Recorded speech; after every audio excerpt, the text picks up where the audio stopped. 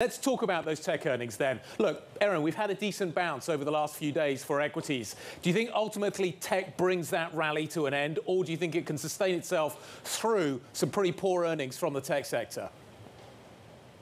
I think it's going to be really challenging. Firstly, tech is the biggest sector in the S&P 500. It's about a quarter of the S&P 500.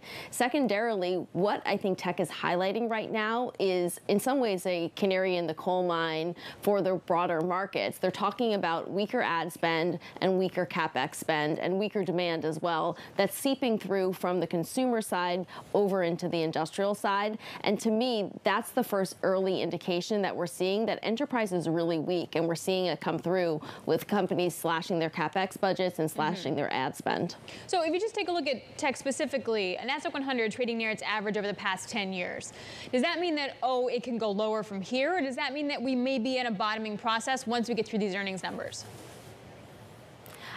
I don't think we're at a bottoming process yet. I think that this is the first leg and a necessary sort of step that we need to take. But we need to see much more widespread earnings degradation and downgrades to consensus estimates for next year, as well as a resetting lower of margin expectations. This is the first step. I think the second step is going to come through in the fourth quarter earnings season.